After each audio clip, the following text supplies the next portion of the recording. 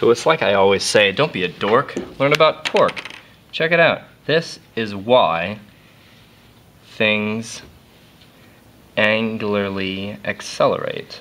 When there is a torque, stuff will begin to rotate or stop rotating. Just like when there is a what?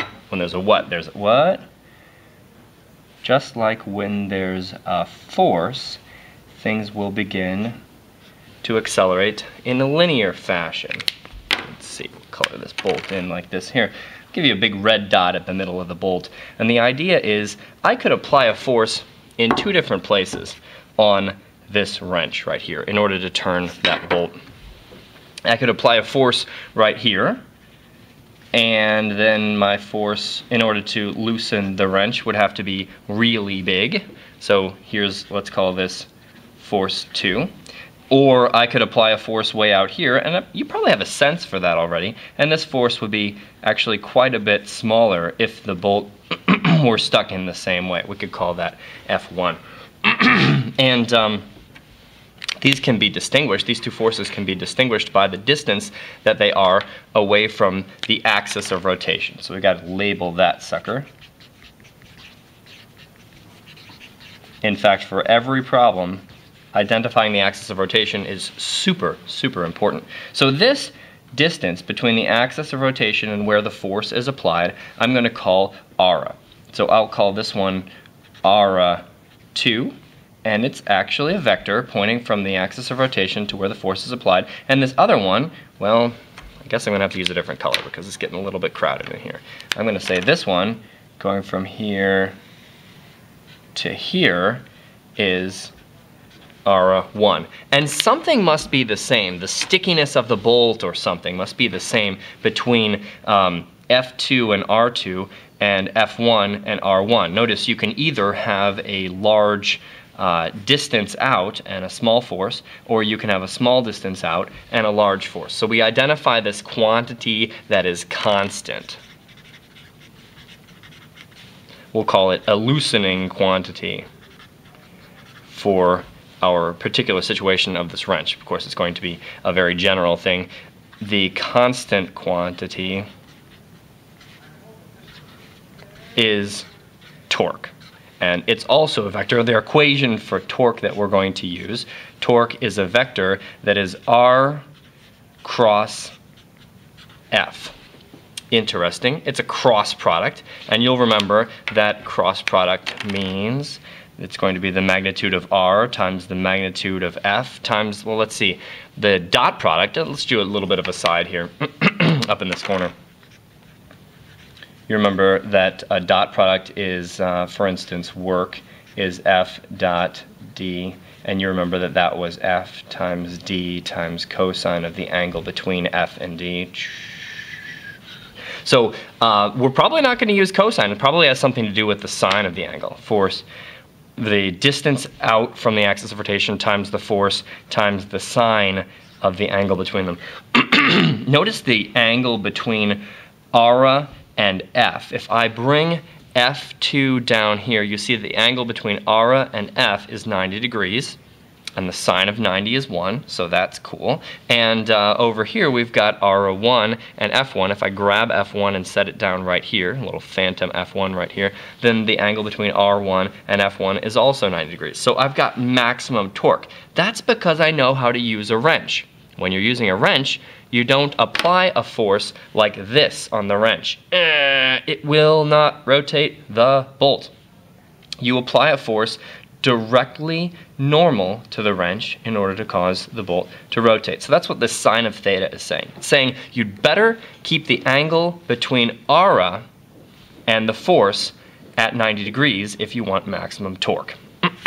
So let's go a step further. Oh, well, first of all, it's got units of, let's see, the units of torque are Newton meters. We've got units of force and units of distance, and they're multiplied by each other. So we can define a couple more things. We can define, since we know that this is what torque is, let's see, the direction, for instance, is given by the right-hand rule. So it's going to be R cross F. We'll take R2 and F2, I'm going to cross, and what I do is use the right-hand rule. I cross R2 into F2, and I find that the direction of this torque is upward. In fact, upward torque loosens bolts, and downward torque, this way, tightens bolts. So what you heard, righty-tighty, lefty-loosey, was really just telling you the direction of the torque. The vector direction of torque is not super important at this point in your physics career, but we do need to know that a force this direction, will cause theta to increase. Remember, we can define theta off of any point right here.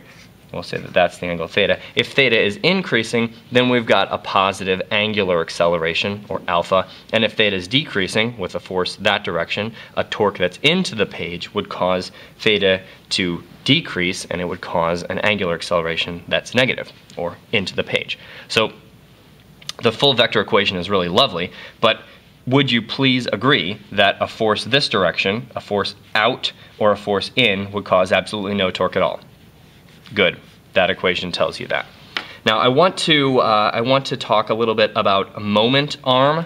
So you can also define torque like this. Since torque is R times F times sine of theta, it's also equal to F times R sine theta. And if I look at this picture, I'm going to make this further cluttered, but because you've already taken notes on the original picture, you can handle this.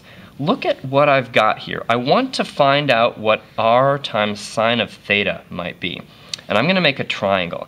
And my first try is to make a triangle. Let's see, we've got force and we've got R. I want to find out how much. No, we're going to have to be more careful. Let's make another bolt to open here and another wrench. And let's establish that our force is not in those pleasant directions. Let's say our force is actually this way. There's our force, and here's our vector ara. Probably draw it in a different color for you. Ara goes like this. Ooh, I've switched the colors of F and R. Yuck. So there's ara vector and F vector. Notice that if I want to find how much ara is in the direction, how much ara is in the direction of the force, I put some dotted lines down here, and I say, well, the angle theta is the angle between F and ara. So here's theta right here. This is theta. Oh, look, it's already labeled. Theta right there. This is the angle between F and ara. You know what? Yeah, okay.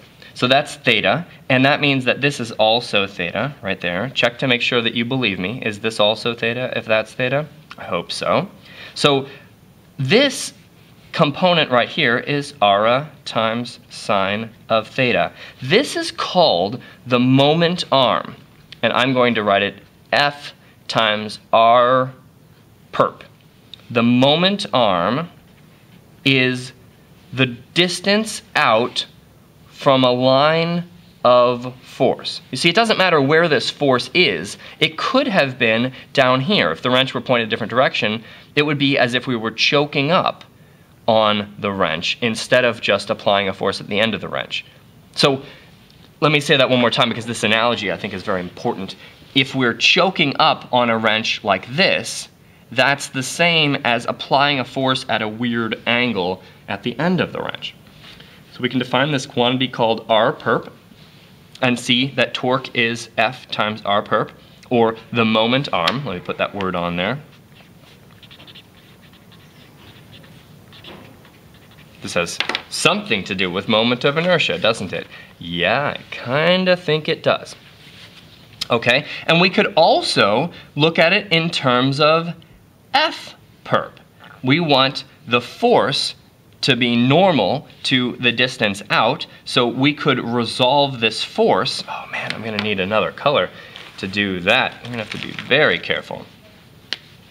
Notice that I could take this force and find out how much of the force is at a right angle to the distance. And that's this over here, right? This is F perp, or F times sine of theta. I hope that nobody's surprised if I continue to write that torque is Fr sine theta. So torque is, well, I guess it's R times F sine theta. And we can identify F sine theta, look at this, F sine theta is F perp.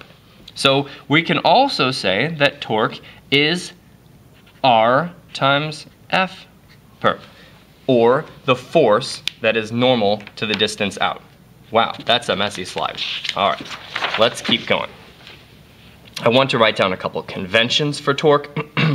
We should certainly note that if torque is greater than 0, then angular acceleration will be greater than 0, and if torque is less than 0, then angular acceleration will be less than 0. I don't think you're going to be too surprised by that. This is a counterclockwise rotation that will be caused, and this is a clockwise rotation caused by that kind of a torque. And then let's do a little bit of math. Huh? Let's get into it.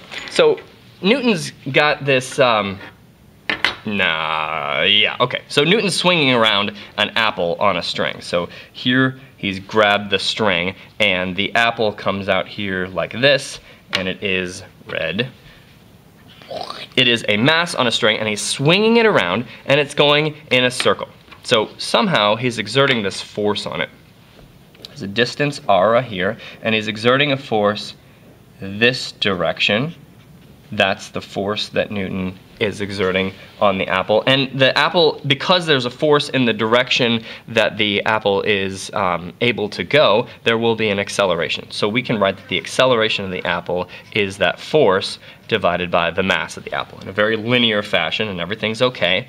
But I want you to recall that angular acceleration is just linear acceleration divided by r. This comes from the equation that says A is r alpha. We had a whole bunch of these equations. And I want to plug this in over here. We're going to take this and plug it into there. I'm going to have alpha equals acceleration divided by radius, which is force divided by m times r. Interesting. Would you agree that I can multiply by 1? I'm going to multiply by 1 written like this. r divided by r. Okay, so we've got f times r divided by mr squared. Oh boy. Notice that our angle here is 90 degrees. So we won't expect any signs in our torque equation. In fact, F times r can be identified as torque. So we make a concluding pink here. Torque divided by, mr squared. That reminds me of the moment of inertia of a mass on a string. A single mass on a string. Let's say the mass is mass m.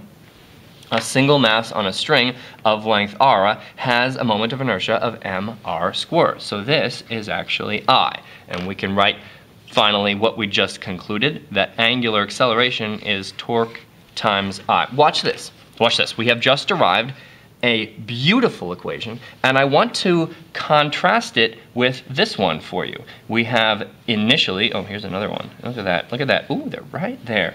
We got A equals F over m. And you know there's more stuff to dress this up, right? We know that acceleration is a vector, and we know that force is a vector, and we know there's a net force. This is Newton's second law. We also know now that angular acceleration is a vector, and torque is a vector, and we need to divide by angular inertia, and we need the net torque. So here are our two equations. These are Newton's second law in linear and angular form. And I want you to see how fantastically similar they are. Torque causes angular acceleration. For a given torque, if the moment of inertia is big, then the angular acceleration will be small. And if the moment of inertia is small, then the angular acceleration will be big. Just like for a given force, acceleration will be big if you have a small mass, and acceleration will be small if you have a big mass. Okay, I don't think there are any surprises right there. So perhaps writing it in one final form, let's see, net torque causes, well, I guess it's I times alpha. Net torque causes acceleration linearly. And we can just make a little summary over here. Linear and angular, we've made a few of these tables. But the linear analog to mass is the linear, and the angular is moment of inertia, or rotational inertia. And the linear alpha goes over to the angular, linear A goes over to angular alpha, and then, of course, force is analog in circles is torque. Okay, there's a cute little challenge for you. I want you to consider two possibilities. There's a pulley here with this rod going through it, and it's on a stand on the ground, and yeah, the ground's really wide, and there's another one over here. Pulley on a stand with a rod going through it. And one of them has masses at the edge, here and here. And each of the masses is m, and there's this other thing wound around it, where there's this heavy mass right here. Let's call it, I don't know, 10m or something. I don't even care what the numbers are going to be, but this is much heavier. The second setup has these guys choked up a little bit. They are still m and m, trying to make them the same size, but this guy coming over here is still 10m, and I want to ask which 10m hits ground first. All right, and I will leave that to you.